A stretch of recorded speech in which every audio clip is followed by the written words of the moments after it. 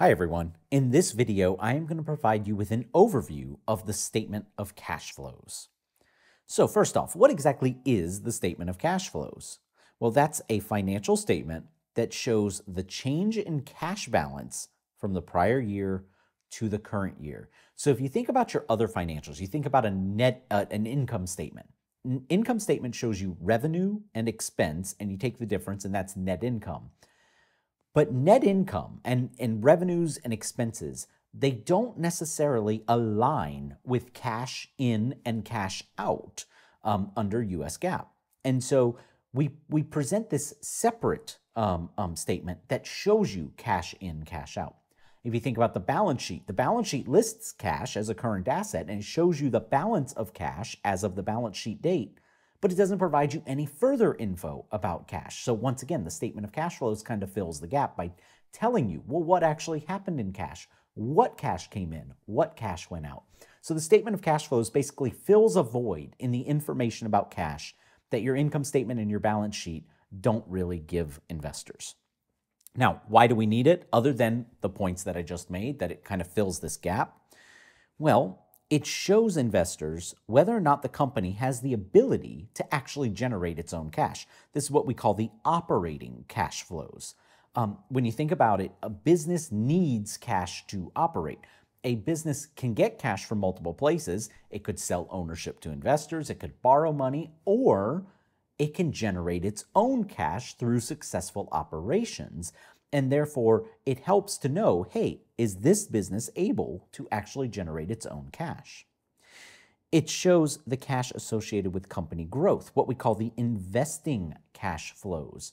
How much cash is going into or coming from, say, PP&E or investing in other companies, right? How much are you trying to grow your business? It shows the cash received from or paid to the creditors and investors, what we call the financing cash flows.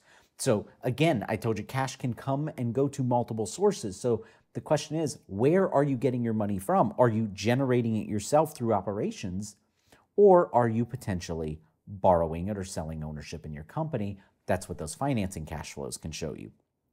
And then lastly, one other thing the statement of cash flows does is it can reconcile changes in cash to net income. So remember what I said, the income statement, it doesn't show you cash, right? It shows you revenue and expense. But the statement of cash flows, if the company uses the indirect method, now there's two methods, but if they use the indirect method, then the statement of cash flows will actually show investors, hey, this was net income, and here's how we can reconcile the difference between net income and the change in cash from year over year. All right, so here's kind of a visual to give you an example of what a statement of cash flows looks like. Every statement of cash flows does include a company header. So you see here a company header with company name, the name statement of cash flows, as well as the period covered. In this order, you are going to see the operating cash flows with a subtotal, the investing cash flows with a subtotal, the financing cash flows with a subtotal. And you can see that in this example over here. It says cash flows from operating activities. There's the subtotal. Cash flows from investing activities. There's the subtotal. Cash flows from financing activities. There's the subtotal. You're going to add all those subtotals together to show investors what the net change in cash was for the period. That's right here on our example. You're going to tell investors what your beginning cash balance was. That's right below that. And of course, when you add these two together, that will tell you what your ending cash balance is. That's right there. And your ending cash balance should match the ending cash balance that you're also reporting on your balance sheet. Now, one other topic to bring up with respect to statement of cash flows is the idea of significant non-cash activities.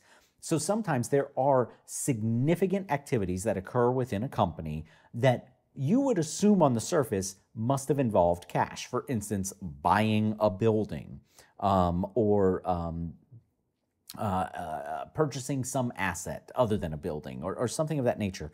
And so if you have any of these significant activities and you did not spend cash on them, you want to disclose that to investors. You want to say, hey, we had these things that you might think were done with cash, but they weren't done with cash. And so Here I give you some examples. What if you buy an asset, but instead of cash, you issue stock? Or you buy an asset, but instead of cash, you issue debt? Or what if you convert some existing debt into stock, right? Because that could look like the debt got paid off, but you didn't really pay it off. Or what if you simply exchanged one asset for another? So exchange a piece of equipment for another piece of equipment or something of that nature where cash isn't involved. In the event of these, you have to tell investors about them so that they can see, hey, these big things, they didn't involve cash. And so sometimes what companies will do is they will actually put these in a schedule right beneath the statement of cash flows. So they'll list the statement of cash flows, as I showed you on the prior slide, and then right below that, they'll say significant non-cash activities, and they'll list any of those activities that they have. Companies alternatively have the option to simply create a note in the financial statements and to put this information there.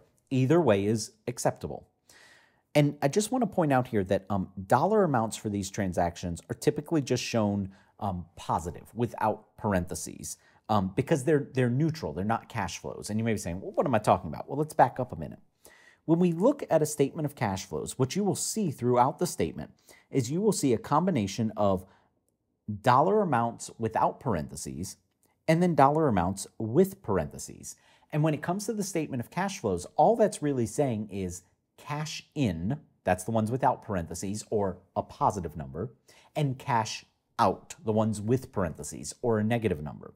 So when it comes to significant non-cash activities, because you didn't have cash involved, you typically just list what I'm going to call a neutral number. What's the value of that transaction? There's no assumption that cash was in or out since it is a non-cash activity. All right, so that's it for your overview of the statement of cash flows. I did mention there are two different ways of doing the statement of cash flows. There's something called the direct method, something called the indirect method.